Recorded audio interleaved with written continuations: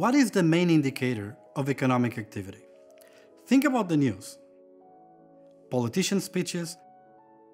What is the variable typically everyone talks about when the economy is under discussion?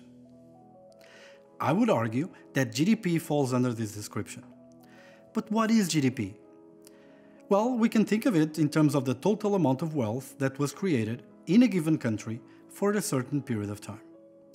But this way of thinking about GDP is but one of the many ways we can think on how to calculate it. If we add all the values added per product, that is, we take all firm revenues and subtract the value of intermediate goods, we get to total wealth created. But all of this wealth is distributed between everyone who takes part in the production process and also the government. So if instead we add up compensations for labor in the form of wages, compensation for capital, typically profits, interest, and capital depreciation, and net taxes, we get the same number. And once distributed this wealth, households, firms, and the government are going to use it, either in the consumption by both households and government and by investing. If, from this total, we correct for the differences in the total amount of goods that are exported and imported, again, we get the same number. These three ways of calculating the same number shows just how GDP reflects a myriad of economic activities, relationships between people, companies, and governments from different countries, all involving in creating wealth, distributing it, and putting it to use. But of course, there is a greater question that needs to be asked. Why so much focus by everyone on GDP? Underlying all this focus on GDP is the idea that it can be a proxy for welfare, that the more wealth is created, the more welfare people will enjoy. There is of course some degree of contention around this idea, but we will get back to it later. First, we need to understand exactly the relationship between wealth creation, measurement, and the role of GDP in proxying for welfare. Let's start by noting that between 1995 and 2015, GDP doubled in Portugal. Does this mean that people's welfare increased in the same magnitude? Well, no. And the reason is that most of the growth in GDP was nominal. Think about it for a second. If we double the price of every item in the economy, GDP will also double. But people will still enjoy the welfare brought by the same number of cars, televisions, hospital services, and everything else that makes up the GDP. So what matters is the change in GDP holding prices fixed. Once we do that, meaning once we compute real GDP as opposed to nominal GDP, we actually see that Portugal's GDP increased a little over 20% in this 20 years period. Think about how GDP is distributed around the world. How can we perform such an exercise? GDP in Portugal is measured in euros, in the UK is measured in pounds, and in the US is measured in dollars. So how can we do that? Well, one way is to use market exchange rates in order to quote all GDPs in the same currency. If we do that, we find that the world GDP in 2014 was about $77.4 trillion. The European Union generated about 23.8% of this amount, the US 22.5%, and China 13.4%. But if you want to think of GDP in terms of measuring welfare, we need to take into account also changes in prices between different countries. Before, we corrected GDP numbers for the fact that prices tended to grow over time. And we needed to take that out. But we also need to acknowledge that goods don't cost the same across the globe. And if we are to think of GDP in terms of welfare, we need to correct for the fact that the same $1,000 represent very different consumption possibilities if they were to be spent in New York, Lisbon, London, or São Paulo. If we do such an exercise, if we find average price levels per country and take that into account, we do something that is called correcting for purchasing power parity. As we do so, find it that China produces about the same amount of GDP as the EU or the US. Does this make sense? Well, we need to take another dimension also into account: the number of people. A cake can be big or small depending on how many people I have to share it with. The same with GDP. Once we take the population differences into account, meaning once we compute GDP per capita in purchasing power parity, we get the following plot, which probably confirms with some of your priors regarding relative welfare levels between different countries and regions of the world. But let's talk a bit about the idea of using GDP as a proxy for welfare. There are many things that have an impact on people's happiness, but that GDP does not take into account. GDP doesn't take into account the income distribution. Take a minute to think that the country with the highest GDP per capita in purchasing power parity is Qatar. Not any of the Scandinavian countries or Canada, typically the ones associated with the highest standards of living. It doesn't take into account leisure either.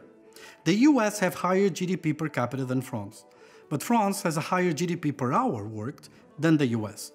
Where would you prefer to live? In a country where you need to work 60 hours per week to get 2,000 euros per month, or in a country where you can work 35 hours per week to get the same 2,000 euros? From the perspective of GDP, these are the same. Also, changes in quality of goods are not accounted for.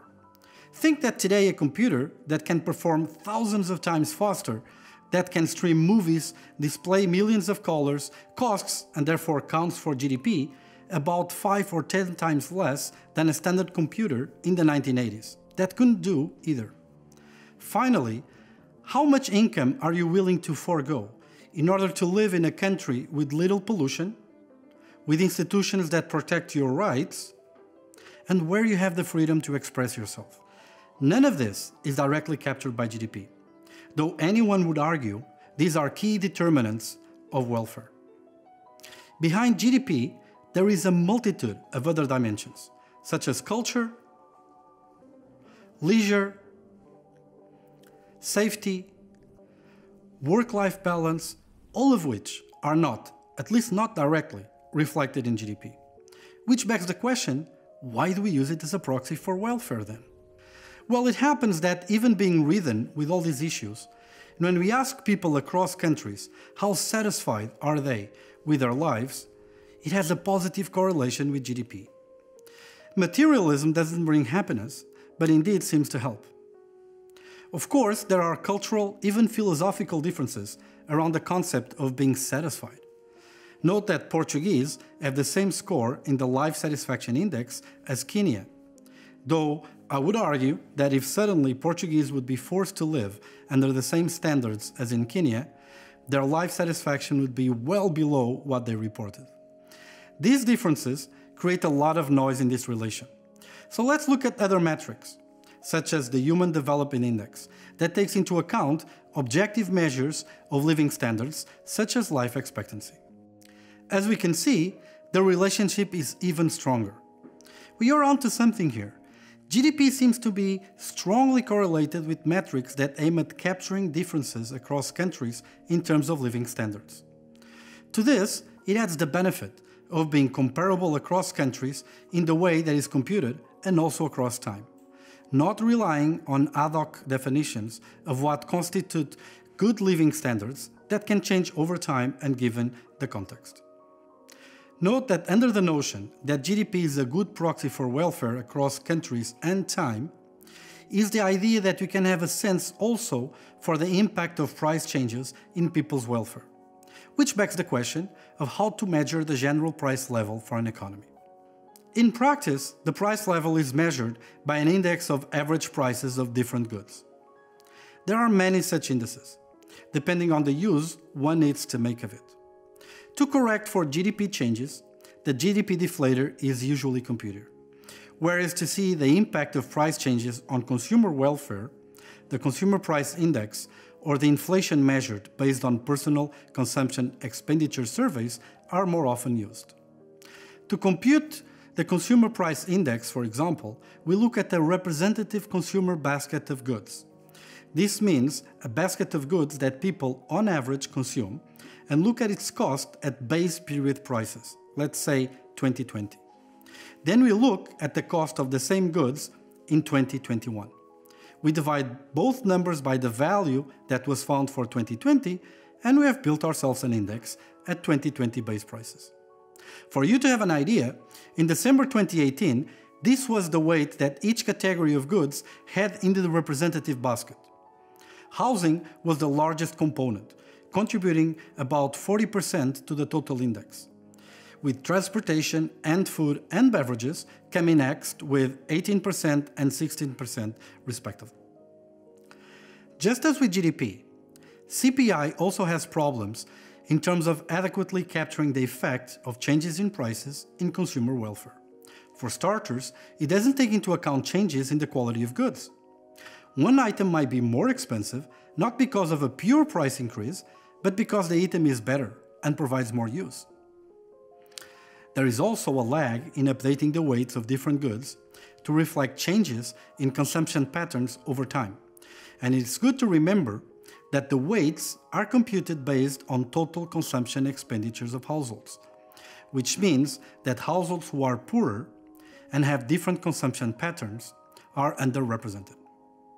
Finally, there are also issues regarding which prices to consider. Should we look at the cost of the same pair of pants at designer stores or outlets? Regardless of these methodological issues, the necessity of having some measure of inflation that can reflect welfare impacts on households is there.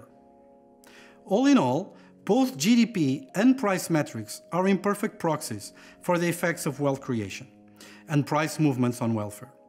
But the fact remains, they are easier to compare both across countries and across time, are more objective than the alternatives.